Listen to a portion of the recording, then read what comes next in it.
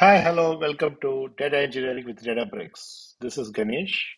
In this video, I'm going to demonstrate how to parse a JSON file using Databricks Spark.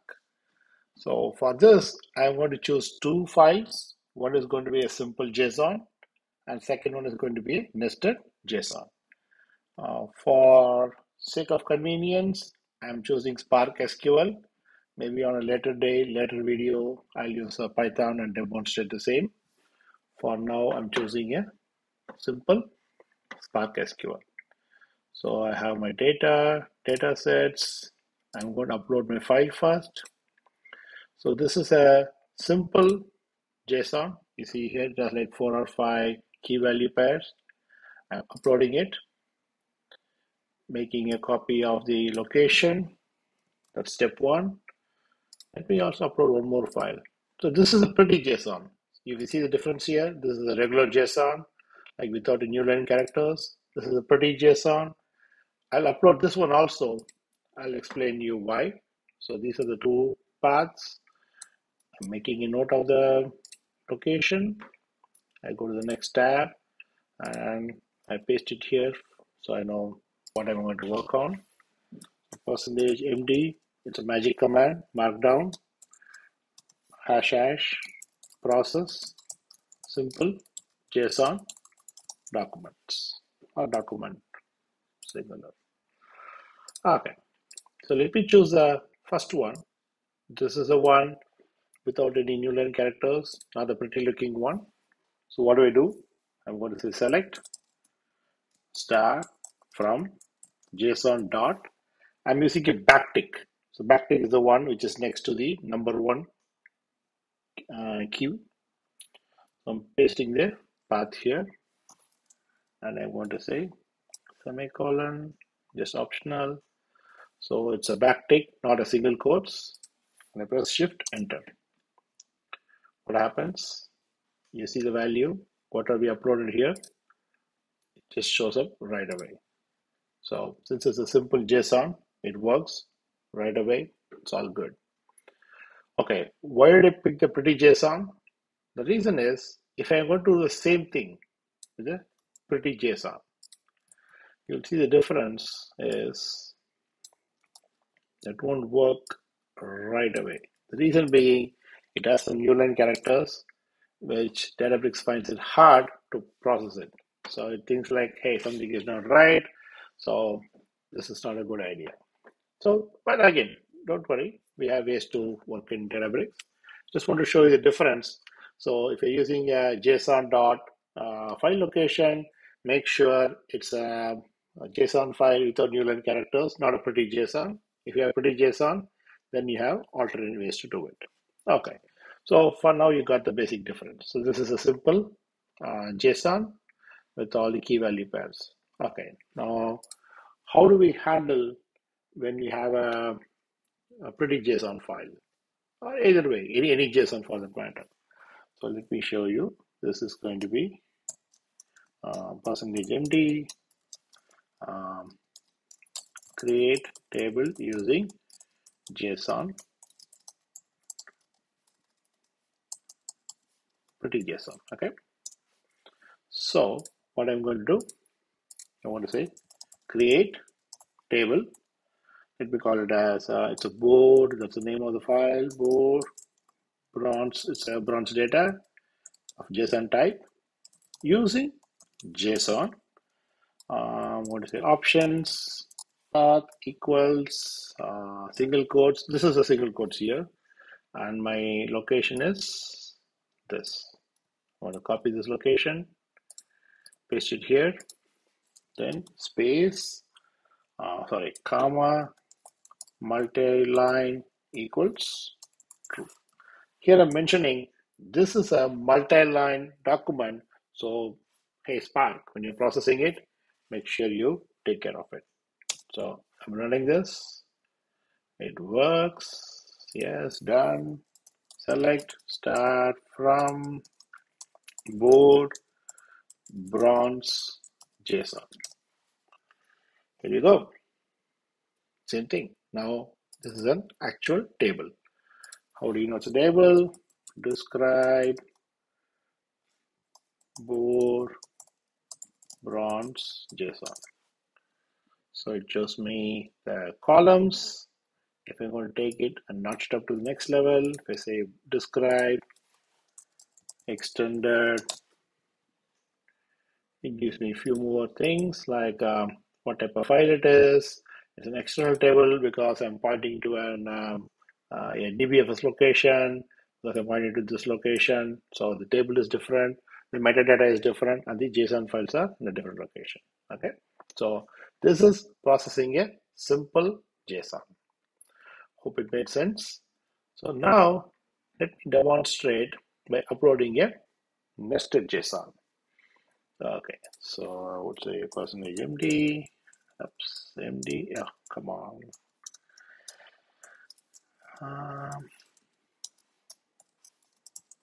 Nested JSON.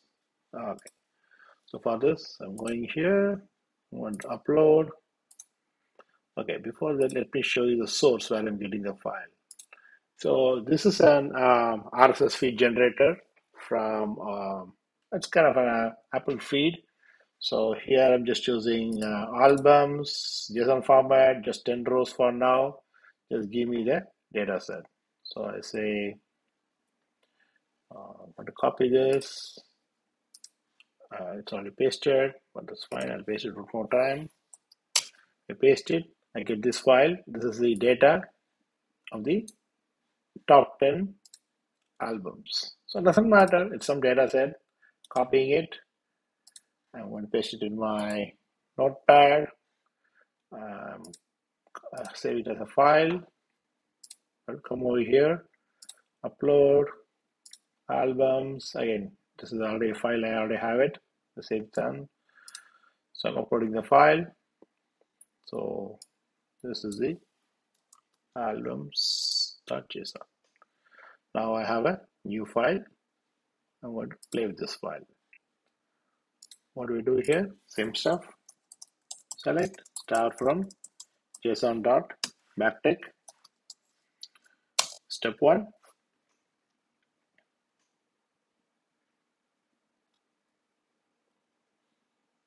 What happened?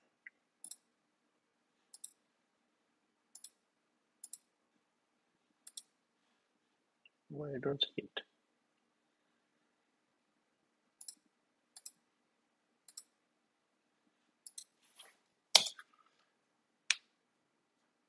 Okay. I don't know what happened. Just running it twice, I got it. So when you look at this one, so this is the actual JSON data. So how do we parse it now? You see this one at the root level. Let me open another tab. I would say pretty JSON.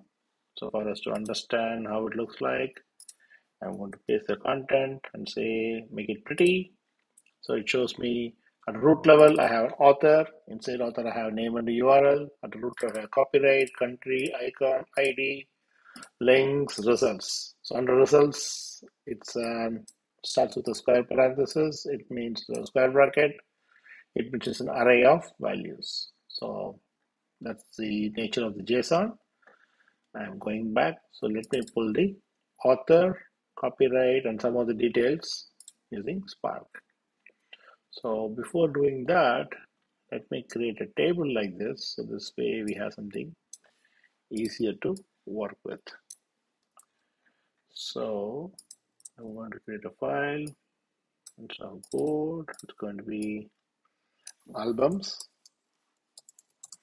bronze JSON, and the file name is this 02 albums.json. So this is my file. File is all done. Select star from albums, bronze JSON. This is my table. Okay, in the same data, all good. So what I'm going to do, what is it? Select author dot, sorry, not author dot. What's the name of the column? You see feed. The feed is the one generated by this one. See this one, the root value, that's called feed. So Databricks has named the column as feed. So what is feed dot author from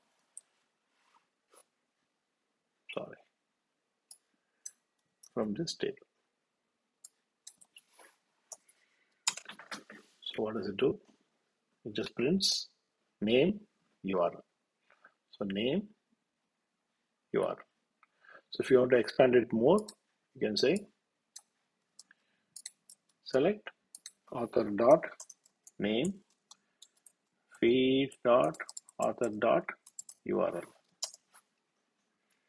So now I get two other columns.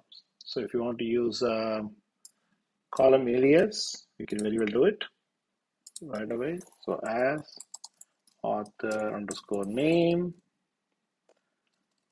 as author underscore URL. By doing this, I'm expanding both the stuff. If you think like, hey, it's too much to do, I'm lazy, I don't want to type everything step by step, what you can do here, you can come here and say, remove all these things, author dot star. When you do this, it automatically expands these two columns. The only disadvantage of doing this way is if you have more values in that object, it automatically expands it, and you don't have the luxury of naming the column the way you want. It just picks up the default key value, and it displays it as it is. So that's the only difference between these two. But again, it's your choice. So same way, author, copyright, country, it's all the same stuff. Just want to show you one more stuff here, comma, feed dot country. So this way you get an idea. I have this US, all peachy. Then further, if you go to the pretty JSON and the copyright, look at the results. Results is made up of a lot of arrays. It's an array value. So how do you process the results? So for that, I'm just going to skip this for now. I want the results. I want to say feed dot results. See what happens. Now it shows me all the values are here. It's embedded in that thing. It's a list of values and expand it. You see all the values here. Array of 0, array of 1, array of 2. So I want to expand them. I want to have all these values in a denormalized format. Right now it's like, if you think about a MySQL database, this is one row mapping to multiple results.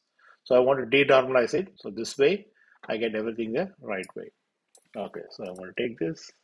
Since you know what it is, I want to create one more folder cell here. I want to say explode,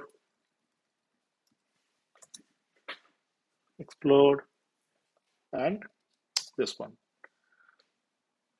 What happens? So now the same Apple author URL country got duplicated several times, and the final result column is here. So this has been expanded to 10 rows. So this is keep scrolling down. You see like 10 rows, the same thing got copied, because that's like the whole idea of denormalization. And this is the actual column value. Okay. So now again, I have artist ID, artist name. You see all the objects here. So what do? You can pick all those values one by one. But the problem is, again, I see one more level of, where is it? There is one more, one more array. So it's really inconvenient if I just have the explode here. The best way would be to have it as a separate column name. So how do we handle that? For that, we can use a concept called lateral views. So you can read more about lateral views. It's basically a virtual view created by Spark SQL. I would say lateral view. Explode this as, I'm just going to give it a name, lateral view underscore results. So now see what happens. So this is the name. Basically, it creates a self-contained join. Again, for your understanding. Watch the same result now. Same thing. Now instead of an column, it just gives me the actual results. The advantage of doing this way is this. Basically, if I go here, paste it, and I say this dot star, now it's going to expand it further. The artist name, artist ID, yeah, it's all expanded, and you get the results perfectly. Okay, if I keep scrolling down, you see this one, I have the generation. So generation is again another array. So now we know the drill. What do we do? Copy it, go here, expand it, paste it. I'm going to create one more lateral view. It's going to be lateral view of explode of. This time it's going to be LP results dot generous.